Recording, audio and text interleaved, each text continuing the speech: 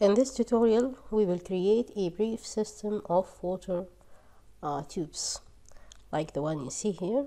And I'm saying it's a brief system because we don't see much of differences between the pieces, but still it can be used for games environment or for architecture visualization. Okay, let's start a brand new file from file menu.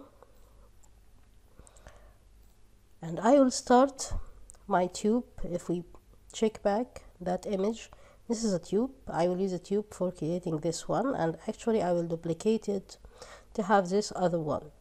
And similarly, I will have a tube for this, and I will duplicate it to have these three nuts.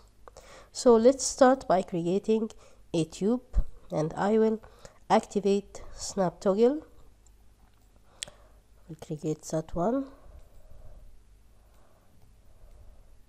Right click to deactivate it. From modify, let's change parameters. Radius 1, I will make it 10. Radius 2 will be 12, so I don't need too much thickness. Height will be 100. Height segments, I will leave it to 40. Cap segment, I don't need it to be detailed, so it will still be 1. And sides, 18 is fine. If you want to raise it, but 18 gives me the smoothness I need in this tutorial. Now I need to create what you see here, this curvature here.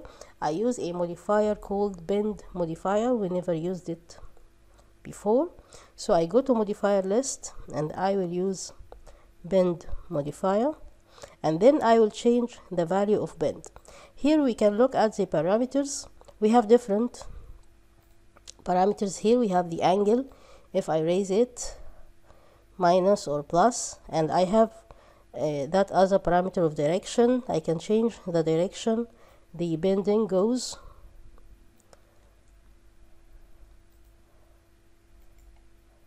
Let's set it back to 0.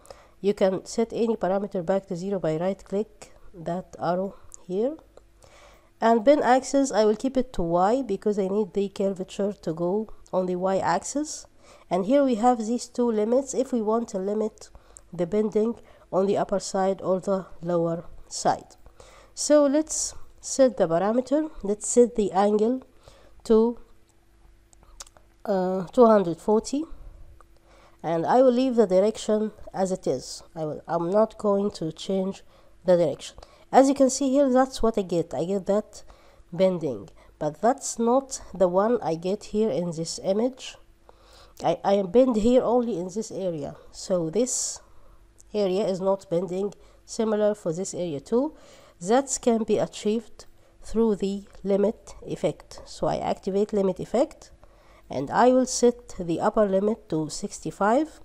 And of course you can go back and forth with the value of different parameters until you get the one that suits your application or the scene you're working on.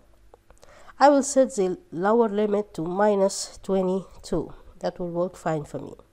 So that's it. That's what we get. We reduced that much of amount here for this upper value, and that's for the lower value. We limited the bending from this part here.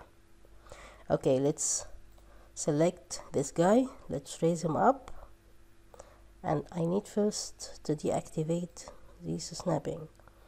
Okay, let him rest here. Let's change to top view so we can put him right in the middle. Okay, that's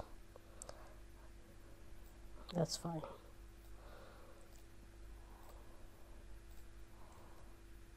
Okay, now I need to create the other part, which is the nut. I need to create a nut because this one will be duplicated, and that's it for this piece. So let's get back to top view, and here in this area I can create another tube.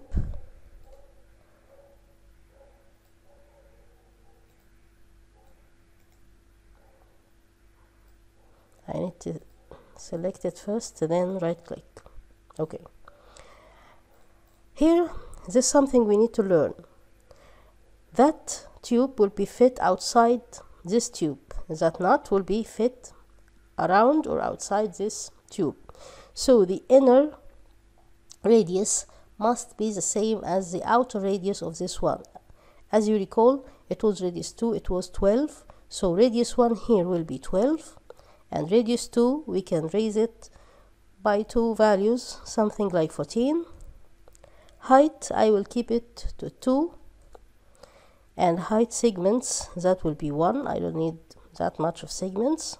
Cap segment 1. And sides, let's make it something like 16. I always prefer to use a value for sides that is divisible by 4. So whenever I want to model the sides of it at any time, it will be easier for me to select divide by 4 and then make my selection. Okay, and I will deactivate the smooth. Before I do that, let's change to perspective view so you can see what we are doing here. As you can see here, it's smoothed. There's some smoothness. If we deactivate smooth, it will be more crisp, and that's suitable for the job this guy will do. We need actually to raise the height. Let's make it something like 4. Let's check back the image here. No, it was more than 4. Let's make it 6. Okay, 6 is fine. Then I will right click and convert to editable poly. Go selection of polygon mode, select 1 by 1 and leave 1 of the exterior polygons. So we need to make it, I press Ctrl to do multiple selection. Now I need to make 2 steps here. I always orbit around it so I can make sure I'm not selecting any other thing by mistake. I need to do 2 things here. I need first to make an extrude, and it will be by polygon. The value by polygon, the value will be something like 1. 1 is too much. Let's make it 0.7. Press OK, and then I will do another bevel with the value of 1.2, and let's make it minus the beveling minus 0.5. That's too much. Let's make it 0.3 and press OK. That's my my nut. Maybe I need to make it scaled up on the z-axis. I select, of course, I change my selection mode to editable poly, to object, not to polygon, before I make the selection. Okay, that's it. That's too much. Let's push him something like that. Okay, let's now get back to top view so we can put this guy in position. I'll just grab him.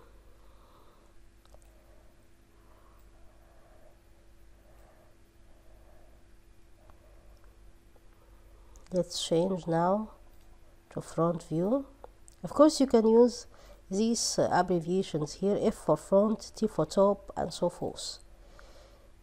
I guess we need to push him down like that, and then I will shift drag him to create an instance of it. And why instance, not a copy? Because whenever I want to change it, I can change one and the other one will be changed as well. Then we press OK. I push him down.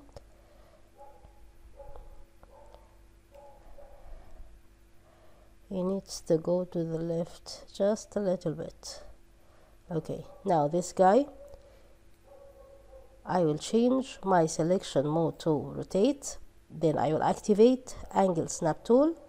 I will rotate him only on the y-axis by 180 degree.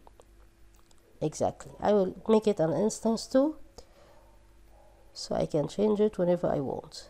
And he needs to be pushed beneath that knot. Okay. Finally, I need to select this guy, shift, drag him, instance, and let him be pushed up just like that. See, it's easy. So without too much of modeling, we created something we can make handy in our project. Keep up with us in the next tutorial.